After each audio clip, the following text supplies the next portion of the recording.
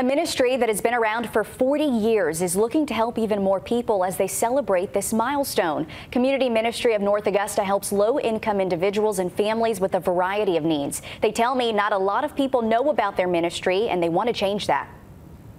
Tammy Butler is the executive director of the Community Ministry of North Augusta and says she's looking forward to the future. We would like to maybe possibly somehow have a cooling shelter or a warming shelter, because we don't have anything right now in North Augusta.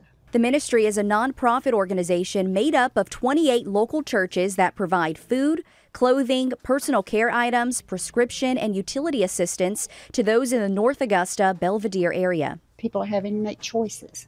They're choosing whether to pay for medication or go to the doctor or not pay their rent but buy food. So a lot of times what we will do is we will offer to help with the food so that they're able to pay their other bills.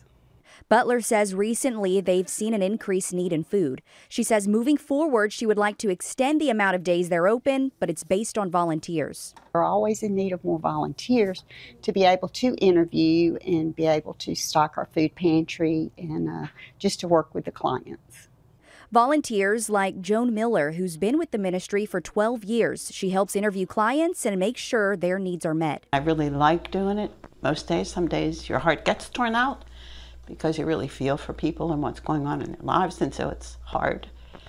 But most of the time it's a really joyful experience because you know you help somebody and they leave here being grateful and giving you hugs. The Community Ministry of North Augusta also has a thrift store where the proceeds benefit the ministry. Butler says it's all about serving others. It lifts a lot of spirits, touches a lot of families, and that's what we're supposed to be, the hands of Christ.